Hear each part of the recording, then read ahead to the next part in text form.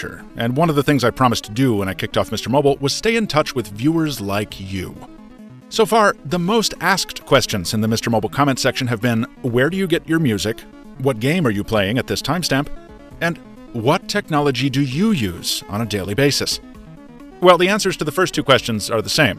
Check the description. And the answer to the last one is, check out this video. So let's start with the small stuff. In pretty much every video I've published, you can see this little black and gold device on my right ring finger. Now, this is not, as my colleague Russell Hawley speculated, a replica Green Lantern ring, but something called a sesame ring. This was made by an outfit out of MIT called Ring Theory, and it contains the NFC component of my public transit pass, what we in Boston call our Chally CAD. So when I need to get someplace on the bus or train, rather than trying to tap my wallet, which has a ton of other NFC cards in it, I just give a little fist bump to the turnstile, and off I go. Next up on the opposite wrist, a device you're probably familiar with, because it's the prototypical Android smartwatch, the Moto 360. This one is the second edition, released last year, with the silver metal bracelet, because I didn't want the leather getting funky over time like it did on the first gen. Also, I went with the 42mm casing rather than the 46. I figured the smaller watch would look better on my average-sized wrists, and I gambled that its smaller battery wouldn't matter much to a guy who charges the thing every night anyway. Turns out I was right on both counts. You can make fun of the so-called flat tire, you can scoff at the decision to go with LCD over AMOLED, and you can balk at the high price. All valid complaints. But I've grown to love the Moto 360. No matter which phone I'm carrying, it's almost always paired to this watch. That's with the exception of my Windows phone, of course. As you might expect from the guy formerly known as Captain Two Phones, I usually carry more than one mobile, and the second is almost always my Lumia 950. I run stock software on it, no insider builds, because I like to stay in touch with what the normal Windows 10 mobile experience is, if there is such a thing. I couldn't live with that dull and cheap back cover that comes in the box, though, so I picked up a brown leather one from Mozo, which also turned out to be pretty cheap. Oh well. Anyway, Continuum is still really fun when I want to plug into a monitor and run a stripped-down Windows 10 machine. And as for the phone itself, well, I'll circle back with a re-review once the anniversary update lands later this summer. For now, suffice it to say there's a reason it's my backup phone. Still, even a B-list phone needs a friend.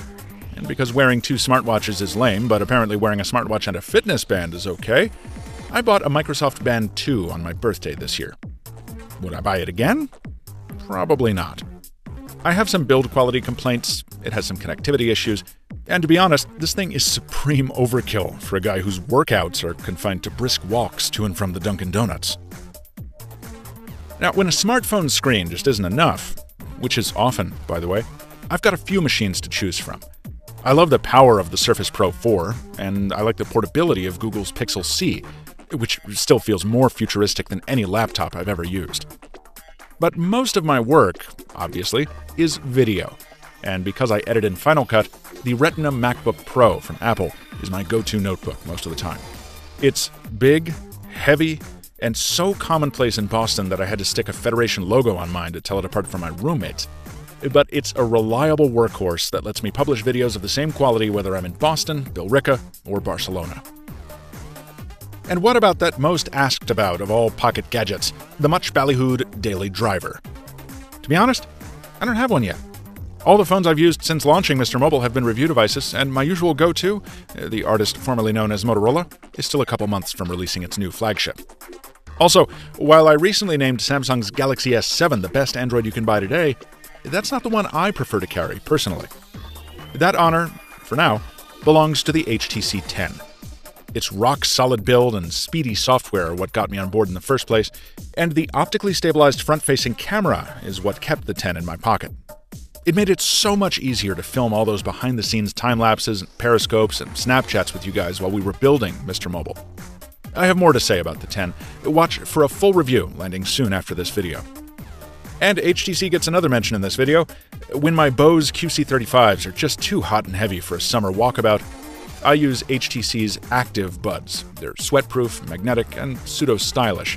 They've been a mainstay in my pocket since last summer. And finally, no technology tour is complete without a little bit of a throwback. This is my keychain, and this is a ballpoint pen.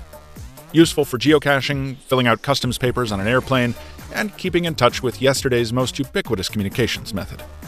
It pays to remember your roots. I received no promotional consideration for featuring these products. Translation, I didn't get paid to pimp them. But if you want any of these for your own, the links are, guess where, in the description below. Be sure to subscribe to Mr. Mobile if you enjoyed this one, folks, and also let me know what you carry. Drop your EDC in the comments below.